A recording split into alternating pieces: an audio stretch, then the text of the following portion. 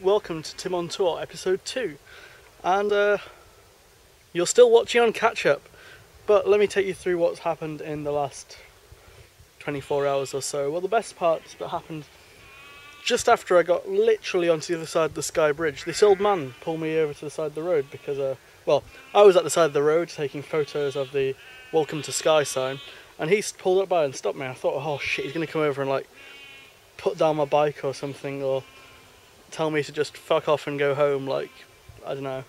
But anyway, he was like really friendly and was saying, oh, you should do this, this is definitely the age to do it.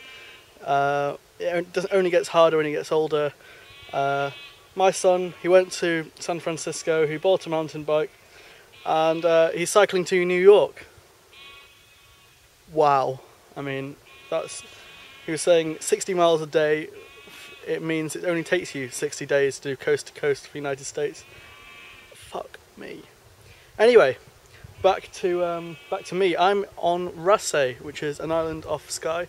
I've given up on the plan to go to the Outer Hebrides because it's too much work and it's raining, and I've had enough of A roads and being overtaken on double white lines and stuff.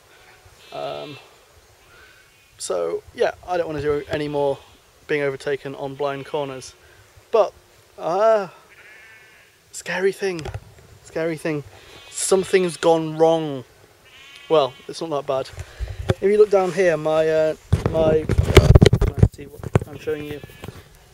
My nurse's lock here has largely fallen off. This side, this side just completely isn't attached anymore.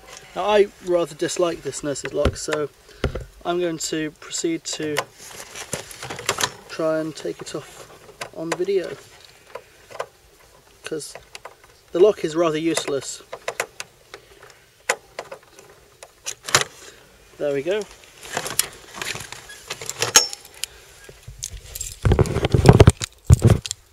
So here's the lock. I'm not too sad about having to take it off, to be honest. I've got this massive kryptonite New York lock, which is meant for securing motorcycles, and frankly the little nurse's lock has been a bit flimsy and annoying the whole time, so having to take it off, not a big deal, really don't care, actually probably a bit pleased. Another thing that's been on my mind a lot of the time has been stocking up with water. I've been making a point to kind of try and fill up from trusted sources, but today I filled up from a stream for the first time, I think.